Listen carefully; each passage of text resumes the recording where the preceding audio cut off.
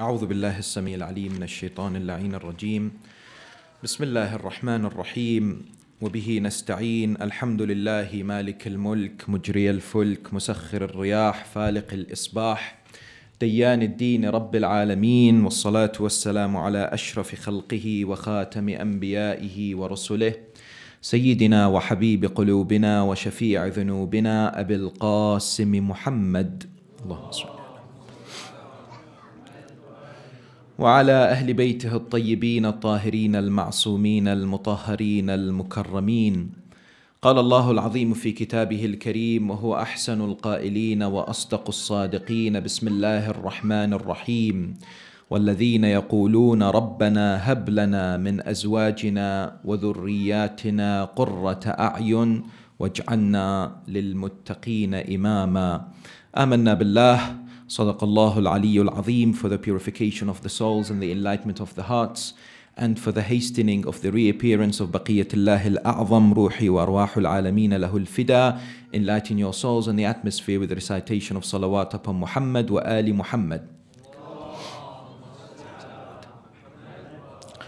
Respected elders, brothers and sisters in Islam, Assalamu alaikum wa rahmatullahi wa barakatuh.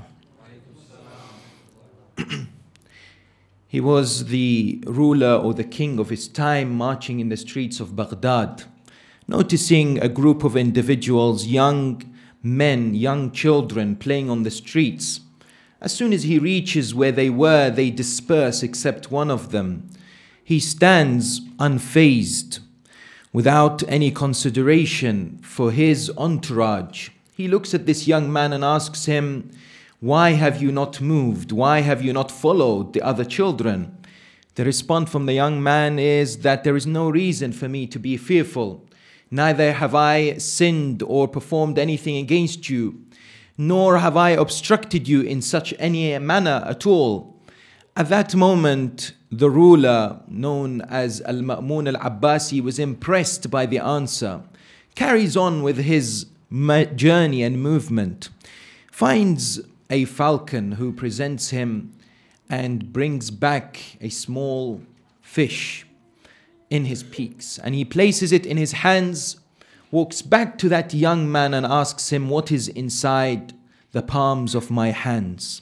That young man asks and answers actually by saying that God the Almighty has created falcons who go to the sea and they collect and they pick small fish and they bring it to the rulers of that time so that they can examine members of the holy household.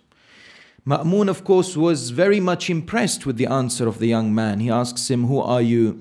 He says, "Ana Muhammad ibn Ali." He recognizes that the young man was none other than the holy 9th Imam, Imam Muhammad ibn Ali al-Jawad al-Taqi, salawatullahi wa salamuhu alayhi, who indeed inspired many because of the issues surrounding his life. When you examine the biography of the holy 9th Imam, a number of controversies arise. Perhaps these are often discussed when looking at the auspicious occasion of his wiladat or the sad martyrdom of Imam al-Jawad salamullahi alayhi. Issues such as, for instance, how he assumed the position of Imam at the age of 7. Because we are told he was born in the year 195 after Hijrah, according to some traditions, the 10th of the month of Rajab al-Murajjab. And he was martyred towards the end of the month of Dhul Qa'dah in the year 220 after Hijrah, therefore making his illustrious life 25 years in terms of his lifespan. And of course, when it comes to comparison with the other Imam alayhim salam, this was the shortest.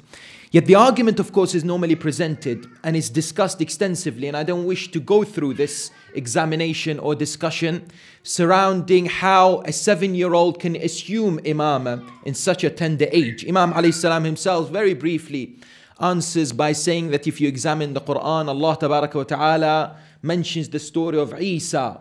And Isa alayhi salam, of course, when he speaks from the cradle, what does he say? He says, "Inni Abdullah atani al-kitab wa ja'alani nabiyya," and he has made me a prophet.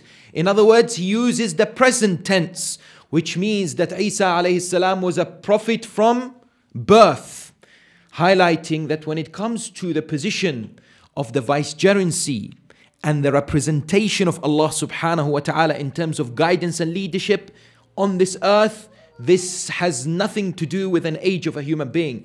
It is to do, in fact, with their wisdom, with their intellect, with their depth and the extent of their knowledge. Imam alayhi salam also cites examples from the Quran. وَآتَيْنَاهُ الْحُكْمَ صَبِيًّا فَيَحْيَا عَلَى نَبِيِّنَا وَعَلَى آلِهِ وَعَلَيْهِ أَفْضَلُ الصَّلَاةِ وَالسَّلَامِ. But of course, the demonstration of the superiority of Imam al-Jawad over every other human being alive at that time was made through his knowledge, the extensive knowledge that was presented to people in many cases. When Al-Ma'mun decided to marry his daughter al-Fadl to Imam al-Jawad, this indeed became something which wasn't acceptable by the Abbasids. They saw that Al-Ma'mun wanted to get close to Imam al-Rida, and this was the mission of the Abbasids, by the way. How did the Abbasids assume the Khilafah from the Umayyads? They gathered around and they lifted the flag or the claim an-Nusratu li Ali Muhammad, that we will give victory to the family of the Holy Prophet. Of course, it was full of deception.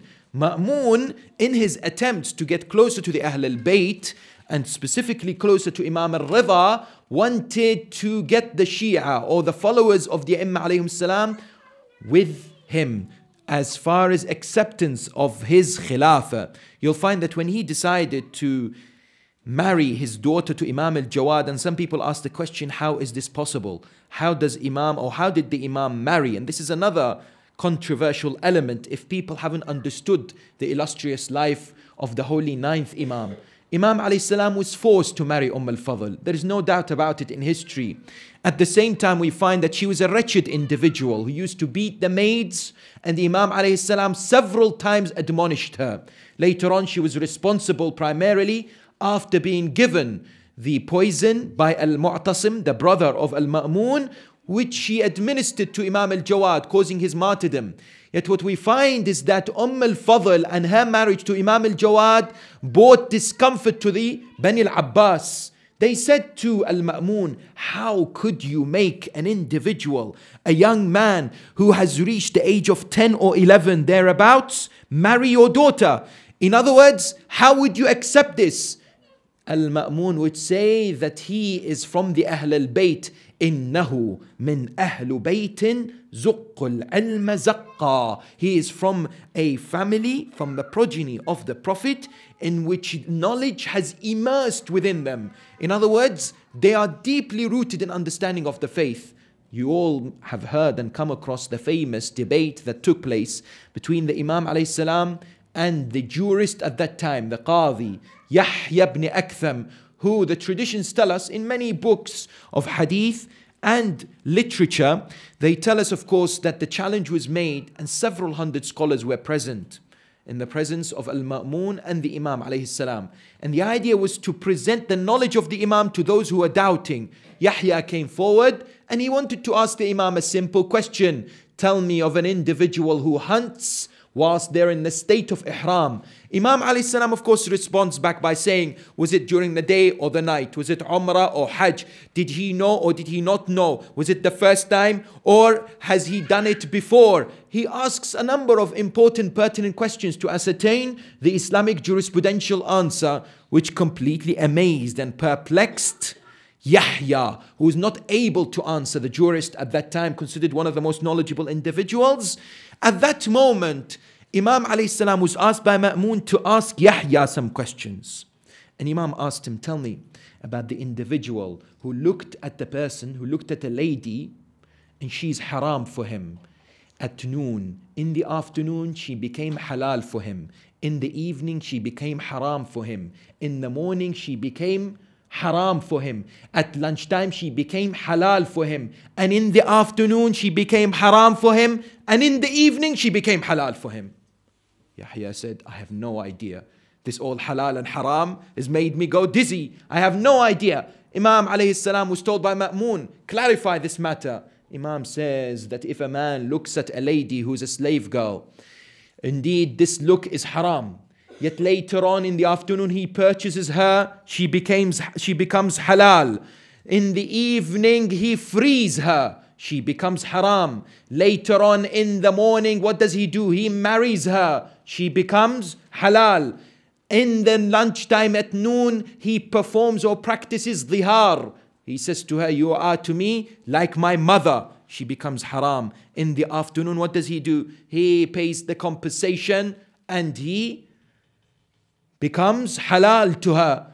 Later on in the evening, what does he do? He, of course, says what to her? He says to her, you are divorced once. And in the morning, he takes her back. He practices this revoking of the divorce. Imam as-Salam highlighted his knowledge there.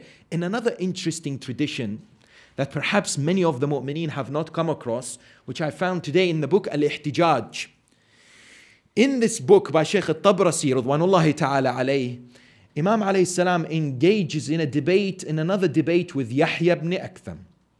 And the Imam alayhi salam says to, or Yahya ibn Aktham says to the Imam, he says to him, tell me, that what have you come across the tradition when it comes to the position of the first and the second Khalifa, which says that Allah subhanahu wa ta'ala sent Jibreel to whom?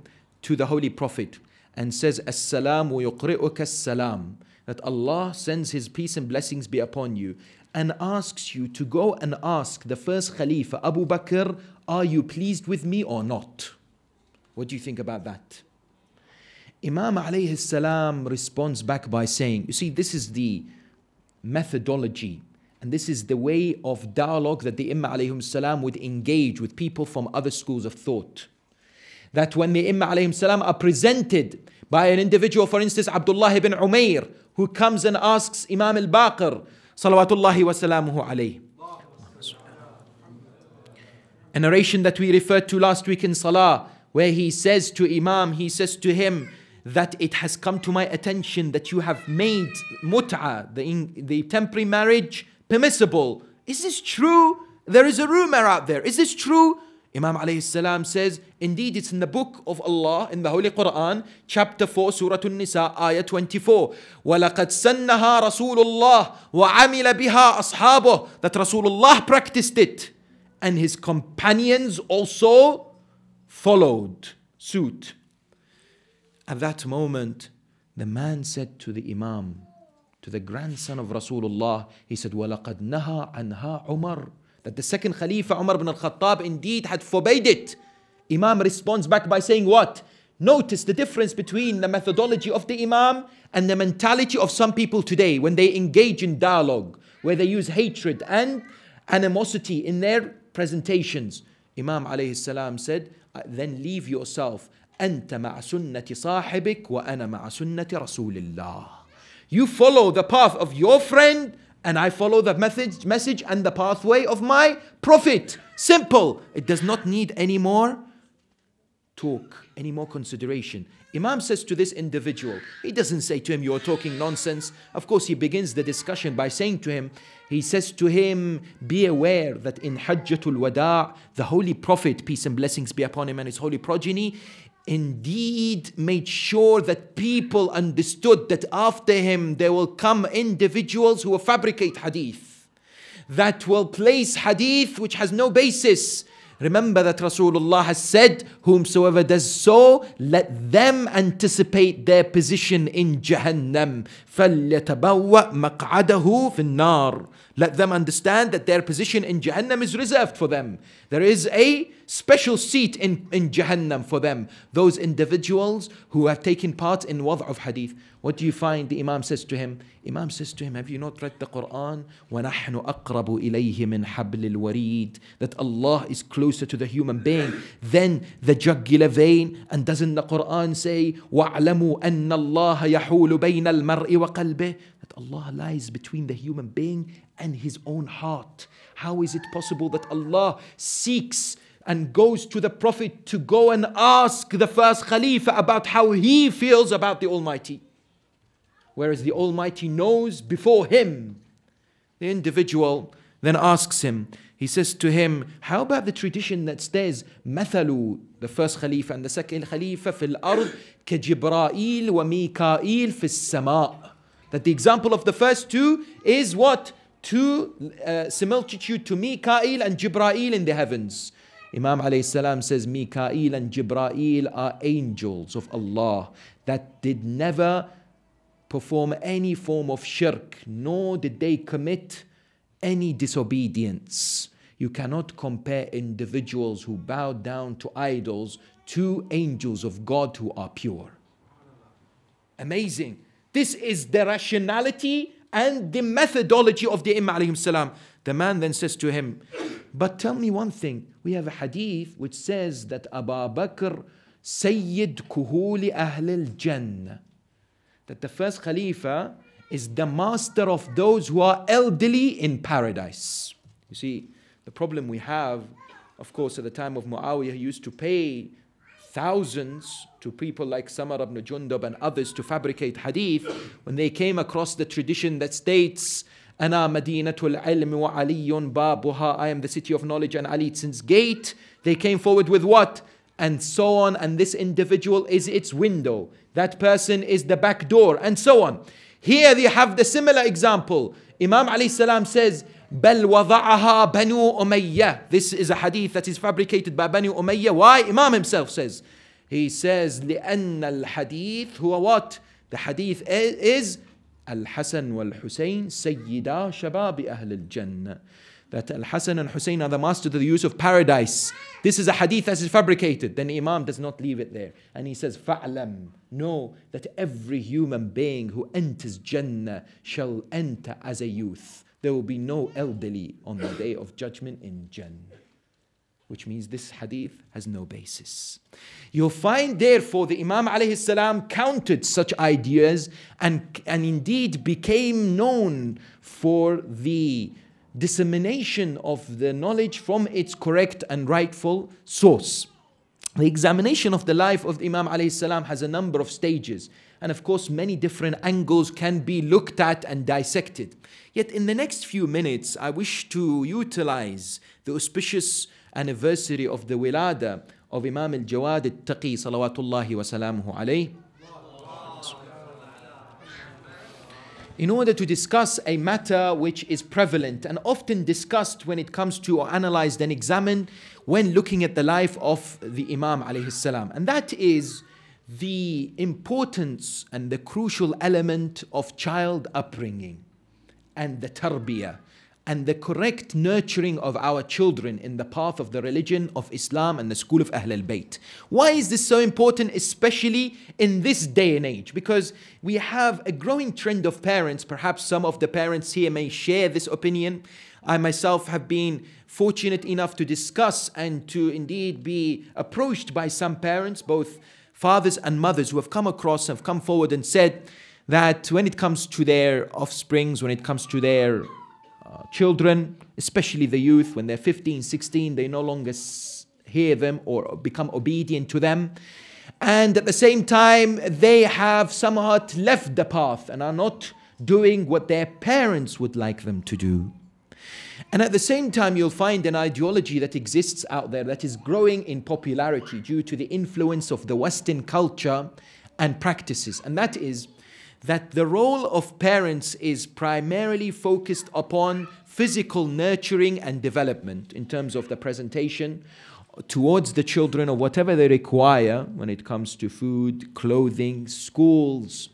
Yet when it comes to spiritual upliftment and development, a lot of parents or sometimes certain individuals come forward and argue in such a manner. What do they say? They say we have examples in history whereby parents have been righteous and the children have emerged not with the qualities that they desire. In other words, not with virtuous characteristics, and vice versa. So they cite examples. For instance, they say Prophet Nuh, ala nabiyyina wa ala alihi wa alayhi afdal salatu wassalam, look at his son. His son became disobedient. His son would say to his father that I will stand on the top point of the mountain that will protect me from the eventual rise of the flood. And of course, Nuh alayhi salam would say to him, Ya bunayya irkab ma'ana wa la takun ma'al kafirin. Do not be of those individuals who associate themselves with the disbelievers. Yet others also cite examples of individuals, young men and women, who have been nurtured in atmospheres or households which are far from religion. Some of you have come across the story of a man by the name of Al-Qasim al-Mu'taman. Who is Al-Qasim al-Mu'taman? Al-Qasim al-Mu'taman was the son of Harun al-Abbasi. I have a severe problem with individuals, with my respect to them, who say Harun al-Rashid. Al-Rashid was given to him as a title by his followers because it gives the idea that Rashid is an upright individual. Harun al-Abbasi was far from this, an individual who would address the clouds and say, "Oh clouds, you can rain wherever you wish because your rain will fall onto ground that belongs to me." This was his arrogance, and this was his extent of his tyranny, of course, is very much recorded in history. Yet he had a son by the name of Qasim. One day, people around Harun came and said to him, so-called the commander of the faithful, they said to him, "Your son is disobedient. He does not do what we wish him to do. He does not perform the commands of the administration of the government." He called his son. He said, "What's wrong with you?" He said, "I'm not interested." He said, "Tomorrow morning, I will send you to Egypt and you will become the governor of Egypt, whether you like it or not." Now, here was a difficult decision for Qasim, who was upright, righteous, a follower of the Ahl al-Bayt, an individual who had to make this tough decision, and how many of us normally do. He woke up in the morning, and what did he decide to do? He decided to run away. He ran away to Basra. He reached Basra, he stood in a line with a group of workers waiting to work in construction, in building, whatever. So there would be a place where people would find workers. There was a man by the name of Abdullah al-Basri. He came, he saw this individual. He said, "I want you to work for me. Start work." He paid him 1 dirham a day. The son of the Khalifa at that time, yet he was not fazed. He worked and worked for a while. Yet Abdullah saw in this man true righteousness and virtue, characteristics which were upright. He started to like him because his akhlaq were exemplary. At that moment, one day, he asked for him. He wasn't there. He said, "Where is he?" They said, "He's fallen ill." He went to see him. He sat next to him. He sat next to the son of Harun. He said to him, "You haven't come to work today." He said, "I'm sorry that I'm ill today. And I've been told by the physician that this is an illness that will result in my death. And I know that I will die soon. Therefore, because I have worked for you and I trust you, I will give you a secret. That is that I am the son of Harun." This individual was shaken when he heard this. They said, "You're the son of the Khalifa and I've been treating you in this way." He said, "Don't worry. Yet, I want you to do the following. I have this ring." He took it out from his pocket and said, "Please pass this ring back towards my father, because this ring does not belong to me. It was taken and it was given to me, and it was taken forcefully from Baytul Mal. And I do not wish to die having the burden and the responsibility of this ring." At that moment, the tradition tells us, he looked to this side and he said, "Assalamu alayka ya Amir al-Mu'mineen," and he passed away. He died. He left this world. They cite this example. They say an individual who sacrificed and despite having wretched parents would come out as an example towards others to follow. Yet the reality, of course, is that Allah Tabaraka wa Ta'ala has made you and I and this existence go through asbab, go through means. And yet there are examples out there that come out which do not fall into the common trend and the understanding of people. Yet the realization is that when it comes to the importance of the nurturing and the development of the children, especially in such communities and societies, we find the Quran places such a great emphasis that Prophet Ibrahim ala nabiyina wa ala alihi wa alayhi afdal salatu wassalam, when it comes to being given the position of imamah, what does he say? When Allah tabaraka wa ta'ala says, وَإِذِ ابْتَلَى إِبْرَاهِيمَ رَبَّهُ بِكَلِمَاتٍ فَأَتَمَّهُنْ قَالَ إِنِّي جَاعِلُكَ لِلنَّاسِ إِمَامًا. Allah says to Ibrahim, now you are given the position of imamah after being a friend of Allah, after being the prophet of Allah and the messenger of Allah. The final position that he assumes is the leadership of mankind. What does Ibrahim say? Thank you very much. He doesn't. What does Ibrahim say? Ibrahim says, oh Allah, I will fulfill it and complete it in the best way. He doesn't. The first thing that Ibrahim alayhi salam says, قَالَ وَمِن ذُرِّيَّتِي. Oh Allah, I want it for my children as well. Why? The traditions tell us that Ibrahim learnt and saw what happened to Nuh.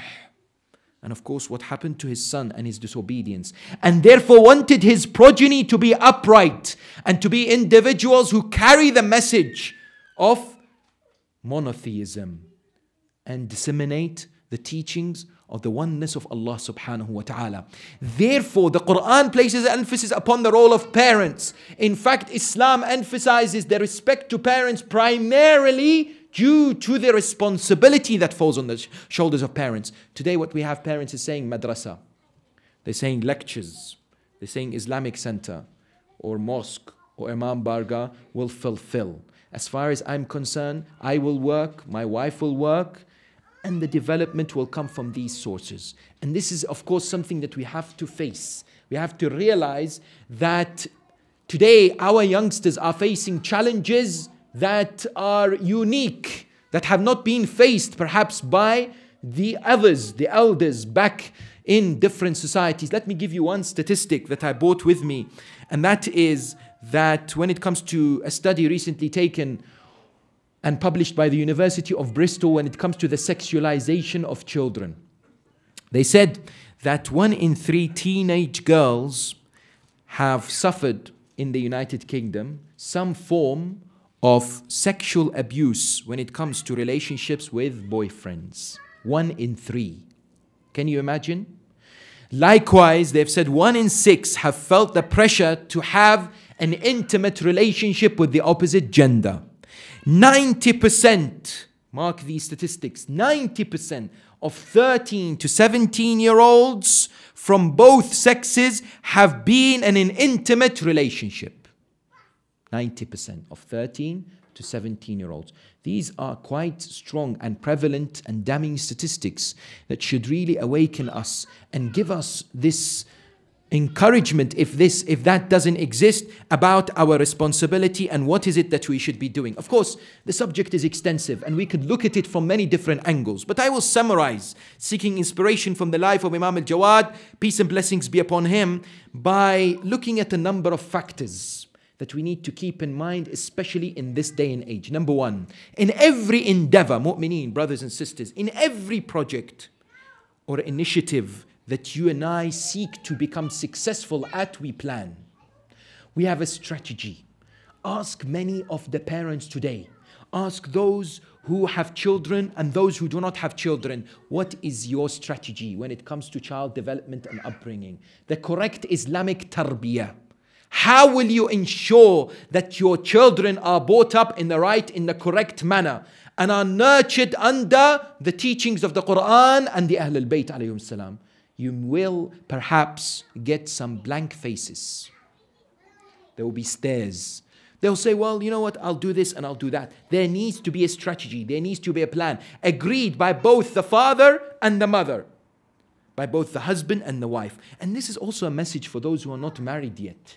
Because this subject does not only, of course, appeal to those who have children or those planning to have children, but those wanting to establish this blessed family unit, which is under great danger in this particular society in the West. Because today the definition of a family unit is changing.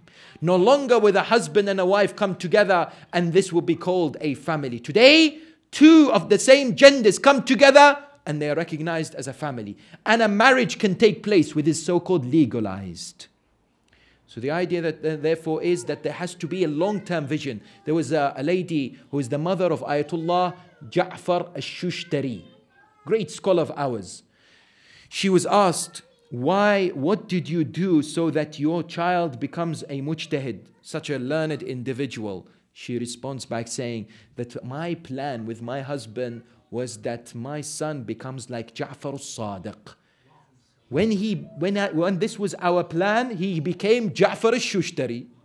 Of course, if you have high goals, you will be able to achieve some success. You need to aim high in all capacities and in all facets. Number one. Number two, the Holy Prophet of Islam, Rasul al-A'zam Muhammad sallallahu alayhi wa alihi wa sallam. mentions the importance of recognizing that the upbringing of children starts and begins from birth, contrary to common belief that perhaps it's something that is left later on when they develop, when they begin to understand, when they have a meaningful conversation. The Holy Prophet is narrated to have said that the rights of your children above you or over you are three. Number one, you give them a good name. You name them something or give them a name that they become proud of. Not something that causes discomfort to them or is a reason for others to ridicule. We have in history, for instance, a lady by the name of Asiya. Asiya, the one who disobeys. Asiya, the daughter of the second Khalifa. We have Abdul Shams and others, which the Holy Prophet of Islam, of course, changed. The idea is that the righteous name should be given. But not only, and I add this, not only does a righteous name be given, and ideally one that belong to the prophets and the awliya of Allah, the Imam alayhum salam, and the righteous men and women, but at the same time encouragement that the child begins to become proud of their name and mentions it with conviction. Why I say this? Because in America, where I was two weeks ago, I came across a number of people who said that it is now very much prevalent in different communities in America, whereby an individual who's named Ali is referred to as Alexander, or Ja'far as Jeffrey, or Muhammad as Mo. Yes? And the reason for that is that because people have become less associated with their Islamic identity, they're fearful to present themselves and have less pride in their background and their heritage and their Islamic faith. This needs to be rooted from the young age, encouraged and explained what the name means. Number one. Number two, the Holy Prophet of Islam says you need to bring them up and raise them. At-tarbiyatu salihatu al-hasana. And number three, find a righteous spouse for them. Now, when it comes to the idea of child development and upbringing, most of us are aware, and this is a reminder, that despite our efforts that when the child is young and when we surround them in as many healthy situations as possible in terms of speech, as far as admonishing them, as far as presenting them with what should be said, the impact of it is indeed not great if the parents do not act as exemplary individuals and are not role models for the children.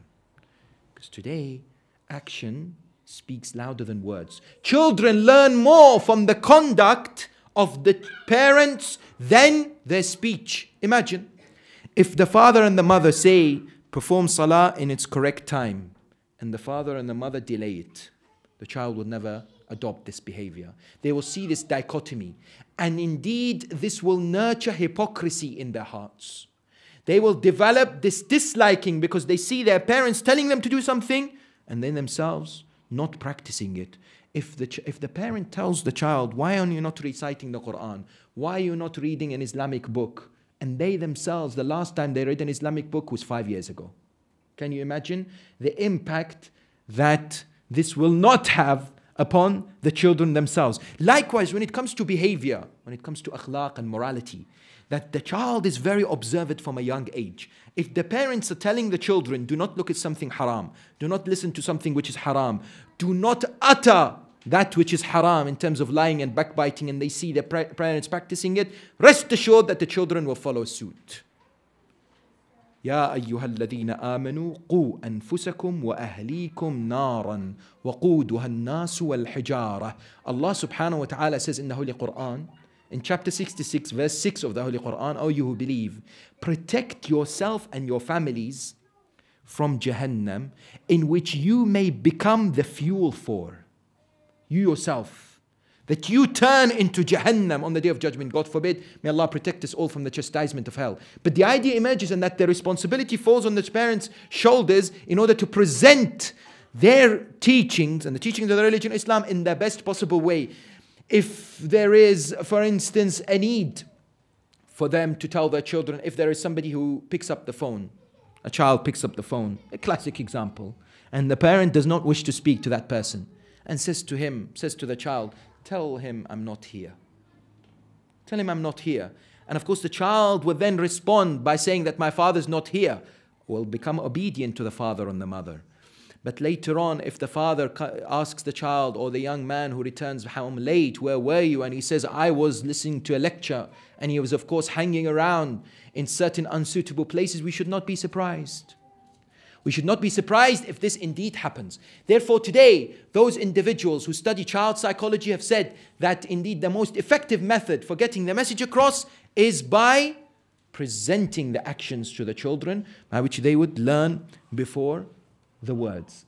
Thirdly, awakening their conscience. This is important, brothers and sisters. What do we mean by awakening their conscience?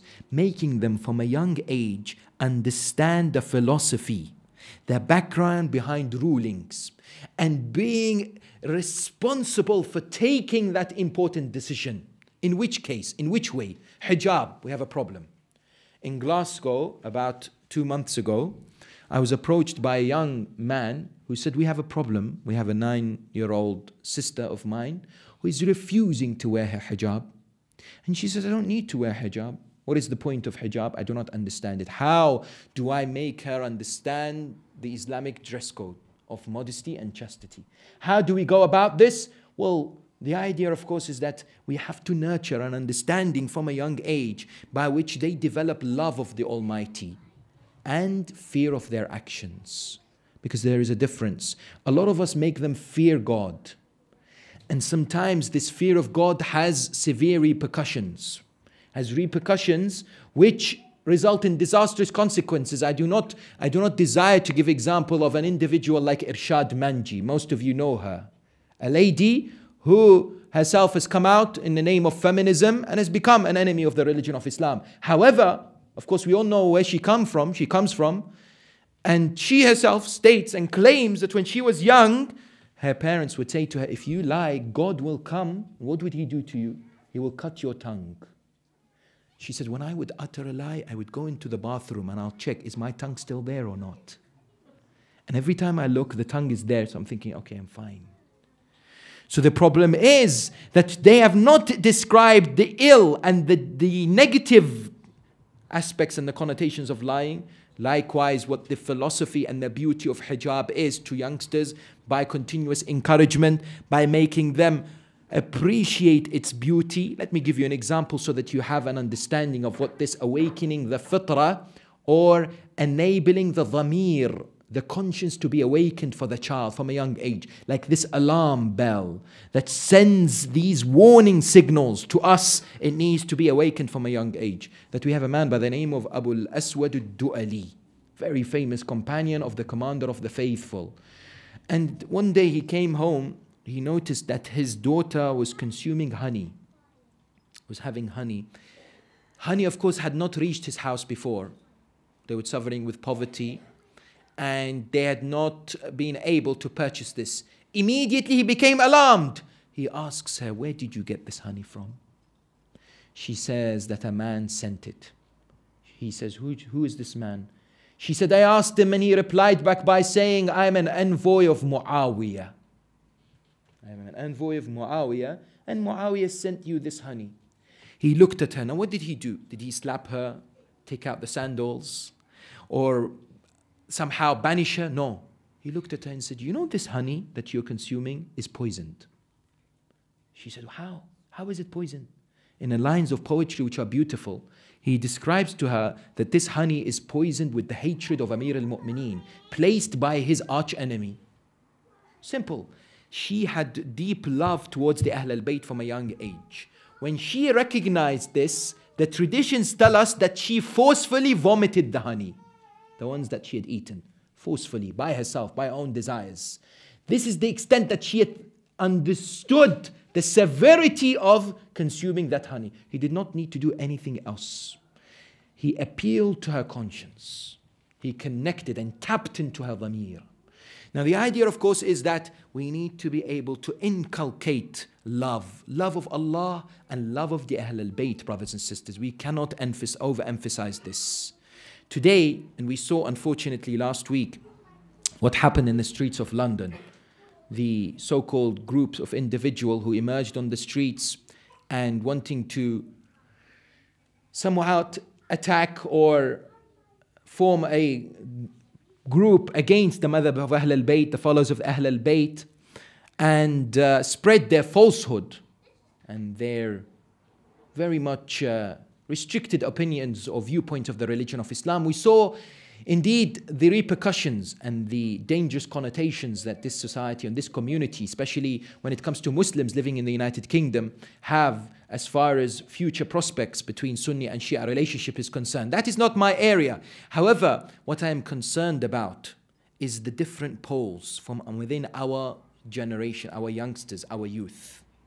When I say the different poles, I mean those individuals who have indeed followed some extremist elements within the Shia, who have been indeed somehow inspired by people who use the language of hatred and animosity and disunity. And that is because they were not nurtured and looked after specifically by their parents. The responsibility falls first and foremost onto the shoulders of the parents. They cannot blame anyone else. And we have people on the other extreme, in which sense, and this is a message that applies to us all, the people on the other extreme, the youth, who have slowly began disassociating, and their love and their affinity and their following of the path of Ahl al-Bayt is becoming less and less. We are not against questioning. Questioning is something that we pride ourselves in the school of Ahl al-Bayt, the institution of ijtihad, opening up the channel and the door for others to come forward and understand the faith and question with the spirit of understanding, as opposed to other extremist elements. Today in the khutbah we spoke about how we face these extremist ideologies. We face these extremist ideologies who do not wish people to ask questions, who want you to stop and to follow whatever they give you. And an example that we gave today for the benefit of the believer brothers and sisters who are not there was an individual by the name of Professor Jeffrey Lang. Jeffrey Lang was where? He was an American professor from the University of Kansas City.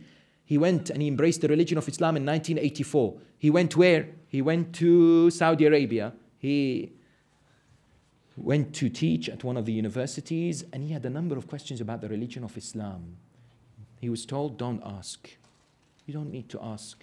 These questions were pertinent. Today what we need to do is encourage our children to ask questions. Develop this ability to ask questions.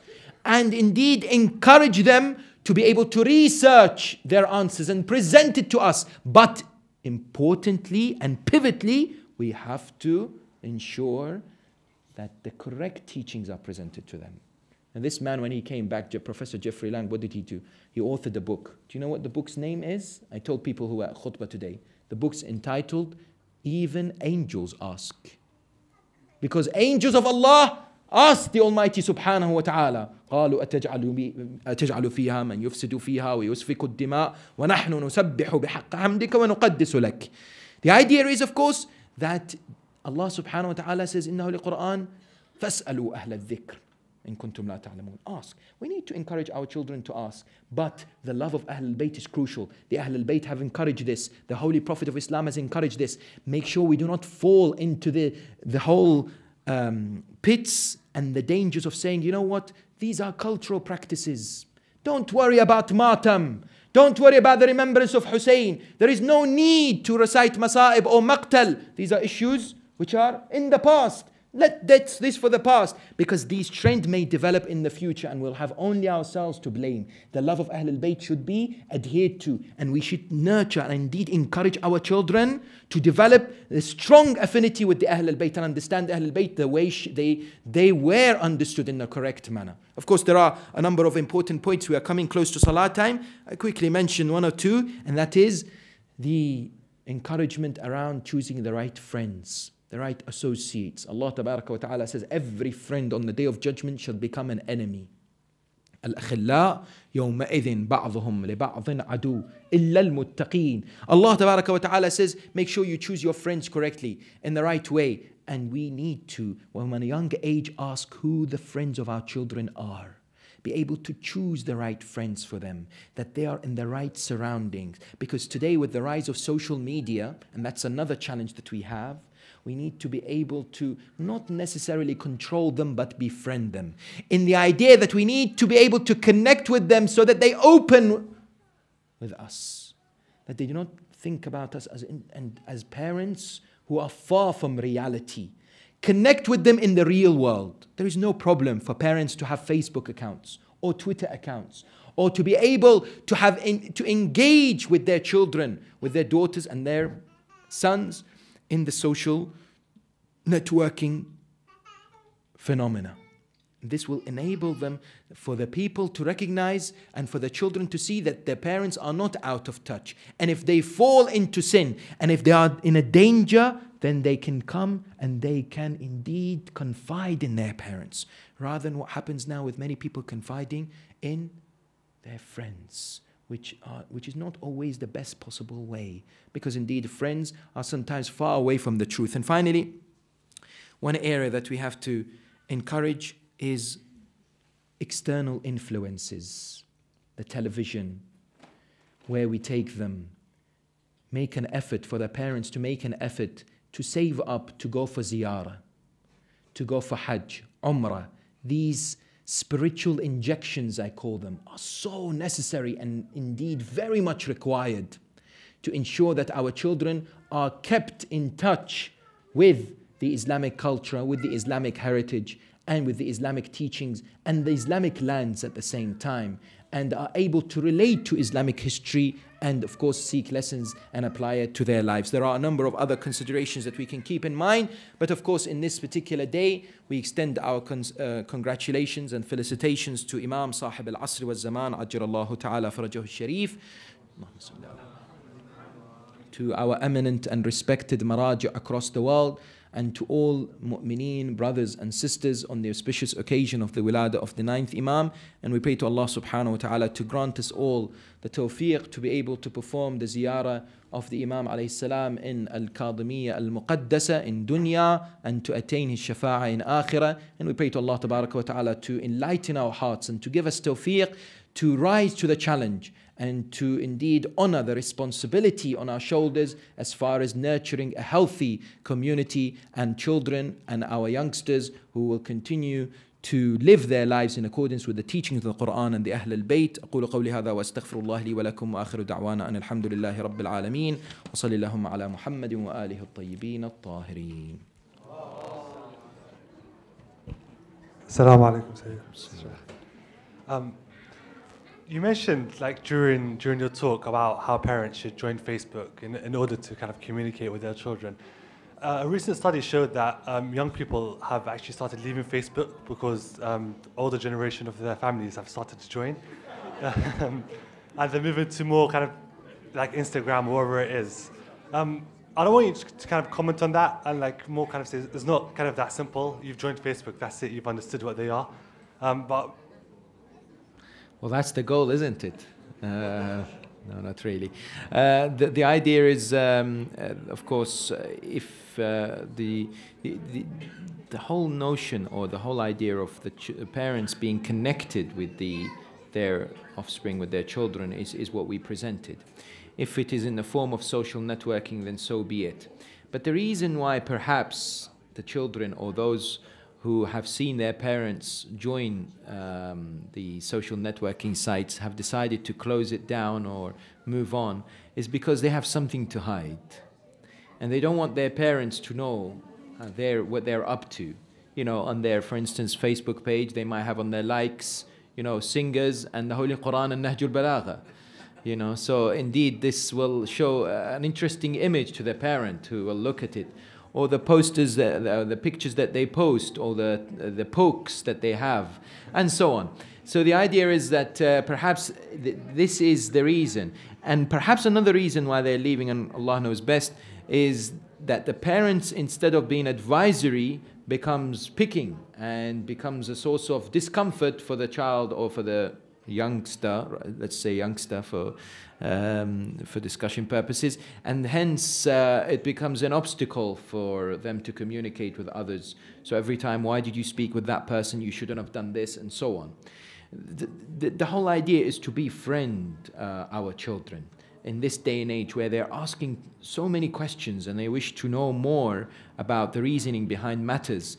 If we become distant from them, and if we address them in a different way, then perhaps we will not achieve the objectives and the goal. There is a tradition, a so-called tradition. A lot of believers think it's a tradition from Amir al-Mu'mineen. As far as my humble research and the research of some of the brothers who have conducted this research, which essentially regarding the tradition that is attributed to Amir al-Mu'mineen, which says that speak to your children with the language of their time, لأنهم خلقوا لزمان غير زمانكم, because they have created or they are present at the time which is different to your time. Has no basis. There is no such tradition. And in fact, it's mentioned at the commentary of Nahj al-Balagha by Ibn Abi al-Hadid al-Mu'tazili, who says that it's a noteworthy thing to mention this. It's not found in Al-Kafi or of any of our books of tradition. It is narrated by a non-Shia scholar in his interpretation of Nahj al-Balagha. It's not even a hadith compilation. There is no chain, there is nothing there. So our ulama have rejected this notion, this hadith, so-called this hadith. So this idea of speaking to them in their language perhaps doesn't require us to take a hadith, or it is common sense, it's rational. But it doesn't necessarily, because this notion has been adopted to say, well, allow them, because this is the modern times. Because Amir al-Mu'mineen is saying, allow them to practice the way they would here. So, for instance, when it comes to hijab, let them wear the tight clothing and the colorful ones and the attractive ones, and let them put on makeup, because this is the common, this is what's acceptable here. I had a sister ask me in a program, she said, you know, you said that hijab moves on with the times, so surely at this moment the hijab should be something which is resembling what the fashion is outside, you know.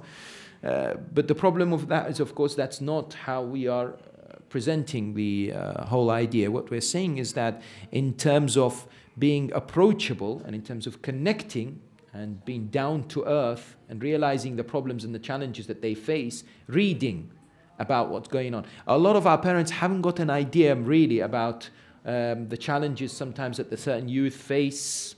Perhaps they don't share certain activities.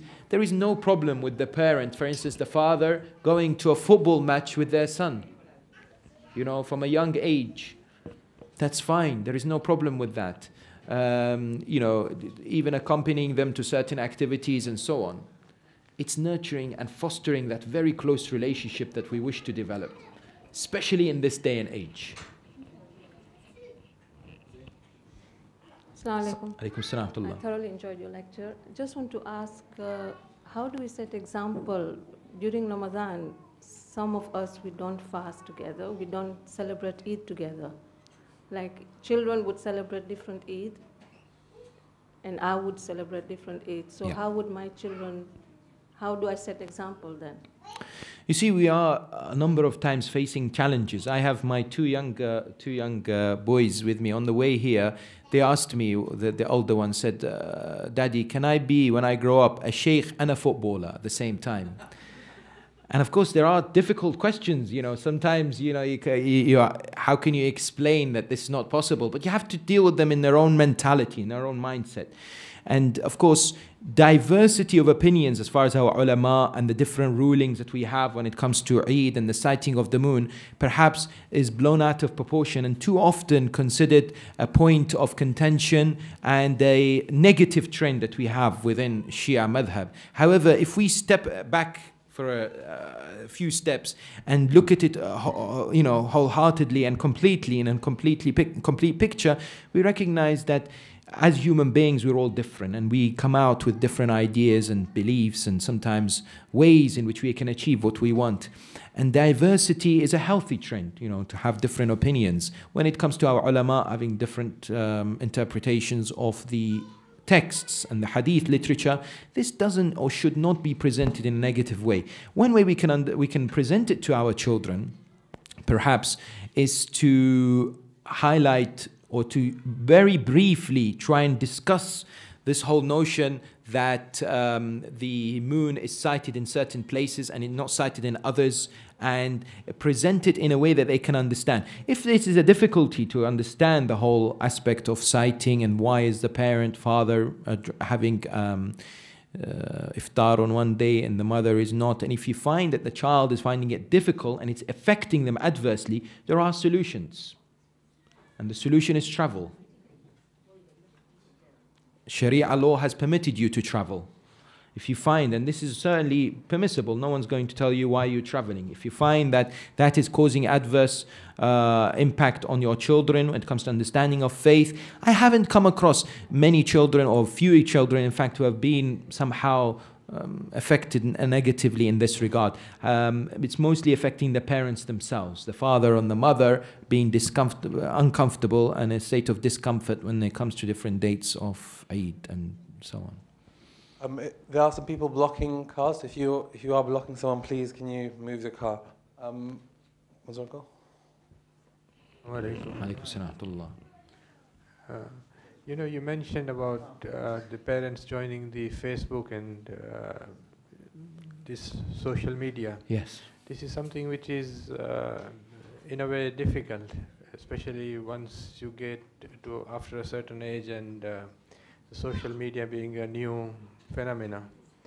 And there are problems with social media even for the society, the contemporary society itself, how to tackle the social media. And then you add to it the point of view of the Muslims and their take on the social media and how it is conducted.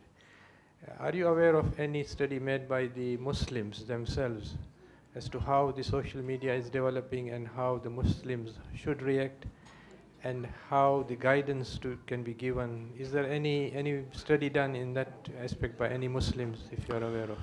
At the moment, there are studies at the seminaries in Hawza, in Qom and Najaf that I've come across when it comes to the impact and the jurisprudence of the internet, so to speak. And there are, of course, discussions taking place about the subject of e-akhlaq, we call it. E-akhlaq, mannerism and conduct over the internet, how we present ourselves and so on. I haven't come across studies as we see in the West, so to speak, because as we unfortunately admit, we are sometimes lagging behind in terms of scientific analysis of trends and developments in terms of certain ways in which people conduct themselves. However, one thing that we can be certainly sure of is that even despite the difficulty of parents joining the social media and perhaps taking part and being somewhat active, the benefit of trying to understand the method and the way in which a child is thinking, in which line are they developing themselves, in which area do they seem interested in, and that will help also immensely in this regard. If a parent is unable to join these sites, and notice how, of course, as you mentioned correctly, then there are negative aspects. I mean, we have given lectures about Facebook, and where we've said certain times certainly turns into fasad book, no doubt about that. In terms of the mingling that takes place, the pictures that are posted, which lacks hijab, the accusations that are spread on social media, the lack of mannerism and etiquettes that we see in certain practices by certain people. So there are dangers to social media, but it's a reality that the youth are facing and are utilizing. So we can't run away from it. I respectfully disagree with those who have come forward and said, forget Facebook, ban it, don't allow our children to go on it. Because this is certainly not how we see the trend emerging at the moment. And social media is taking over the lives of many people in terms of communication and how they're getting their message across. If it is difficult for the parent to get into these avenues, it is always a good idea to facilitate or to ask someone either to help them, or if they do not wish to take part, for that person to for them to introduce that person or to befriend an individual that they trust, that will be able to give them an insight, an overall picture of how their child is thinking and what kind of activities they're taking place. This is not spying. If people say this is spying, it's not spying. It is a responsibility on the shoulders of the parents to be able to not leave their children, because today at the age of 16, in the Western world, we find the children running away, or the parents wanting the child to go out of the house, and that's it. The connection and any link is severed, except that they remain a father and a mother. Of course, the religion of Islam looks at it much more holistically, and there's a much bigger responsibility in that regard for a healthy society and a strong community. Any questions from sisters? Otherwise, Well, final question from the other side. Thank you for a wonderful talk and coming to us today.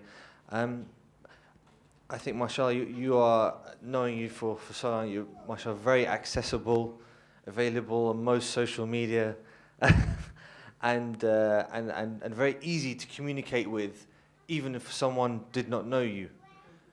When, can I ask, is any one of our marja'is going to be as accessible as you on Twitter and social media to our...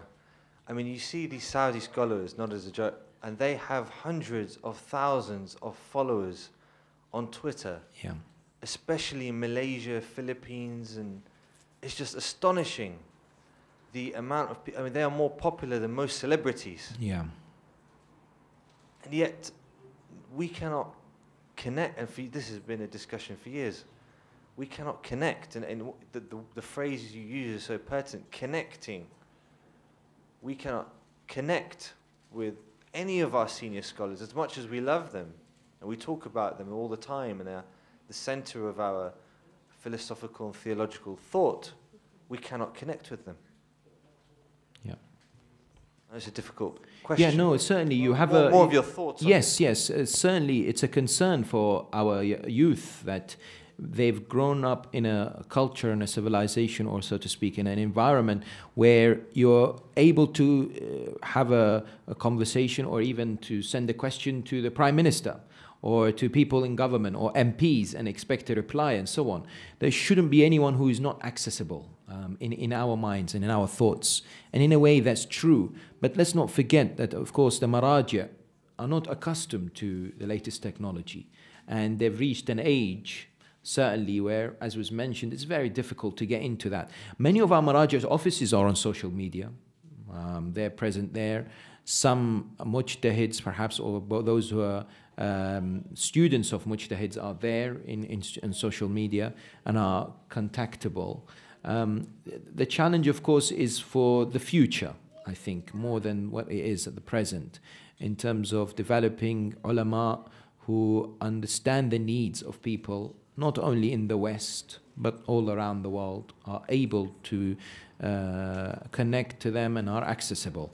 I think that is the challenge now that is being pushed in seminaries in many different parts of the world, and they're recognizing the impact that the internet is having, you know. Certainly our maraja now, quite a few have YouTube clips and YouTube channels where people can watch some of the lectures of certain ulama, certain esteemed scholars as well, satellite channels and so on. So in that regard, they are there. And perhaps one way to bridge the gap is to connect with those who are close to them and are, you know, able to have a, you know, relationship, or do have a relationship with these maraja, and present our opinions and thoughts to those individuals who will, in part, will do the same. But I will encourage, you know, I always encourage, about maybe 2-3 years ago, many of our maraja offices were not into Facebook or Twitter and so on. And because people started speaking up and saying, let's have you participating, let's have some kind of involvement, they started thinking about it. Because let's remember, and this is quite evident, even our maraja offices, they're not run by youth anyway, in that sense. So even some of them struggle to, you know, adopt to social networking in that sense. So, and there is taboo as well on social networking. Some people view it as something which is problematic in nature, because all they've heard about it is negativity. So those are all aspects that have contributed to the slow, gradual involvement and participation of our ulama and our scholars. But you mentioned the Saudis. It's interesting, because a few days ago, the Grand Mufti of Saudi Arabia, Shaykh Abdul Aziz Al Shaykh, very famously said, everybody who uses Twitter are fools. It's there, and it clearly says it, and he says this is not in line with Islamic teachings and so on and so forth.